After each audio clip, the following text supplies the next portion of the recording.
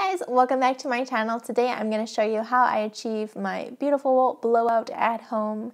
It feels and looks like you just came from the salon. It lasts 4 or 5 days before you need to wash and shampoo your hair again, especially if you're using a dry shampoo in between, and your hair will just look really silky smooth and nice. It's taken me a little while to master blowing out at home, and I think part of the reason why I've gotten better at it over the last couple of months is, first of all, I've been practicing a ton, but second of all, I feel like my hair is finally long enough that I can really get a good grip when I am achieving my blowout. So I guess the main thing is it just takes a lot of practice, so don't give up. If you just come out of the shower, you're probably not going to be able to achieve your blowout right away, even on slightly towel dried hair, because your roots, especially if you have a thick hair, are still going to be too damp. So you definitely want to let it air dry.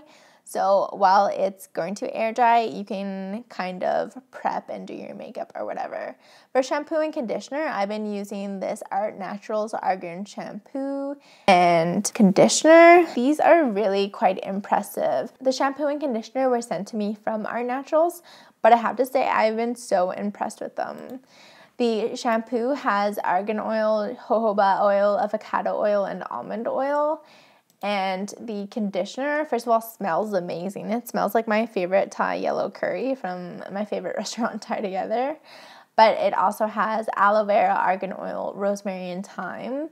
Together, they are just a really great combo, and my hair is really clean feeling as well as really moisturized feeling. So check them out at artnaturals.com or on Instagram at artnaturals. To help with heat protectant, I'm going to use my John Frieda Frizz Ease, which I got on clearance at Shoppers for like $2. And I'm going to use this free sample of the Josie Maran Argan Oil, which I got from a Sephora purchase. So if you check the ingredients on the John Frieda, argan oil is the very last ingredient. So if you add some pure argan oil to your mixture, I guess, you get a really high quality, really nice smoothing oil that helps tame frizz and help with heat protection. Now, Art Naturals also does make argan oil, like 100% pure argan oil, and it's 4 ounces for $15. And compared to Josie Maran's 4 ounces for $120, that's a crazy deal. So I'm just gonna let my hair dry for a little bit and I will be back. To actually achieve my blowout, I'm gonna be using this Vidal Sassoon 1875 Ionic hair dryer. You can see it has an ion switch, which I always leave on. I always leave it on the hot setting, and I always leave it on high. So high, hot, and ionized. My brush is this Goody Ceramic Ionic Professional. I think it's like 1.5 inches, maybe 2 inches round brush. And this thing is amazing. It's really changed my life for blowing out. It actually gets warm as well, so it kind of distributes the heat evenly while you're doing your blowout. And this blow dryer is about $30 on Amazon, so it's not an expensive hair dryer.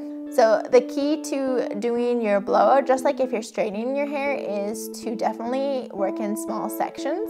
I don't like to work in too small sections, otherwise it'll take forever, but I kind of work up and down my hair in about 4 sections each time as I go, usually concentrating most of my effort on the front sections rather than the back sections.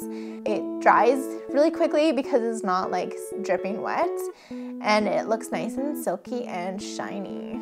Remember when you're doing your blowout that the main goal of the blowout is not to like add bounce or anything to your hair, it's to straighten your hair.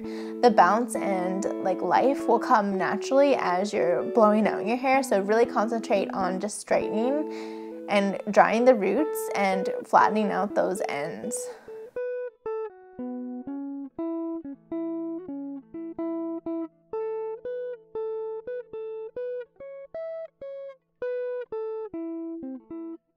My bangs, I like to go the opposite direction than they normally fall, and then when you flip them over to the correct side, they look really, really great. And they stay in place with no clips, which is also really good.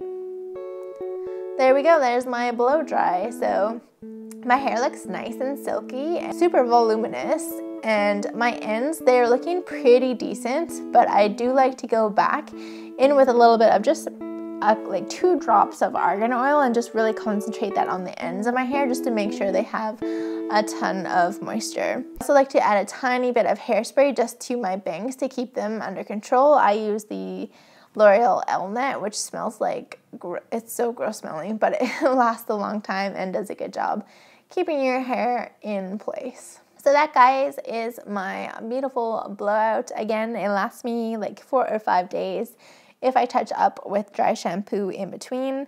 Definitely check out the Art Naturals Argan Oil shampoo and conditioner, as well as their actual argan oil. They're a cruelty-free brand. They have natural ingredients. They're BPA-free, and they're really affordable. The shampoo and conditioner together are about 26 American dollars, or if you buy them separately, they're about $15 for 16 ounces each.